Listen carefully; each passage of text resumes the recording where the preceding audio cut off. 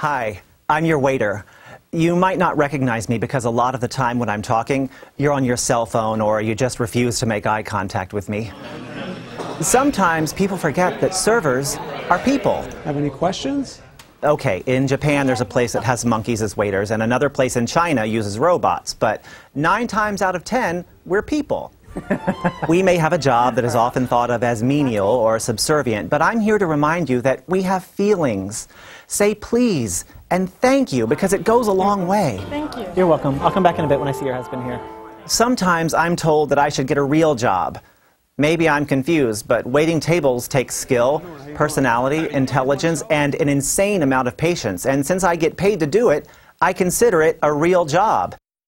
And speaking of getting paid, did you know that in some states, servers only make about $2.13 an hour? Some customers look at tipping as an option, but servers look at tipping as a requirement. Remember, I also have to tip out the busser, the food runner, the bartender, the host, the coffee girl, and the guacamole guy.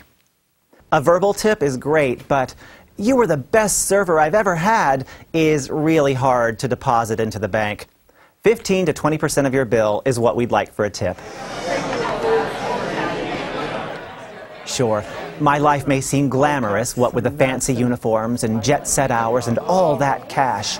But when you look a little closer, you'll see honey mustard stains, sleep deprivation from closing the restaurant one night and opening it for breakfast the next morning, and that huge wad of cash is very often all singles.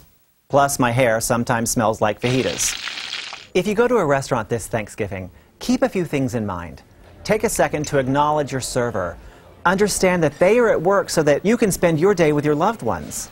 Perhaps being at work is better than eating Aunt Shirley's English pea salad, but maybe they chose to work because by volunteering to work on Thanksgiving, then fingers crossed, they'll have Christmas off. And tell them thank you, because they do want you to have a good time in their station. Most of the time, we really like you. Oh, but keep your kids in their seats. I'd really hate to spill a bowl of hot soup on Junior because he thought it would be fun to play in the aisle. Happy Thanksgiving.